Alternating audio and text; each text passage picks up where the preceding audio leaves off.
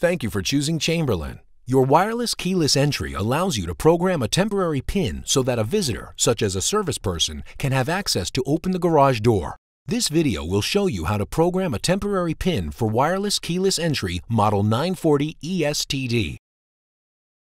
This video is intended for demonstration purposes only. Please consult your owner's manual for complete instructions and safety information. Begin by entering the regular 4-digit PIN, then press and hold the star button until the light on the garage door opener flashes 3 times. Enter the temporary PIN of your choice, then press and release the Enter button. The light on the garage door opener will flash 4 times. Enter the number of hours you want the temporary PIN to work, then press and release the star button. You may enter up to 255 hours. Or you may enter the number of times the temporary PIN will open the door, followed by the pound button. The garage door opener light will flash once. Your programming is complete.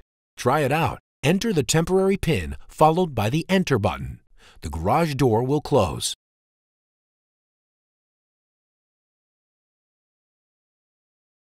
Thank you for choosing Chamberlain. Be sure to check out our other products and accessories when you visit us on the web at www.chamberlain.com.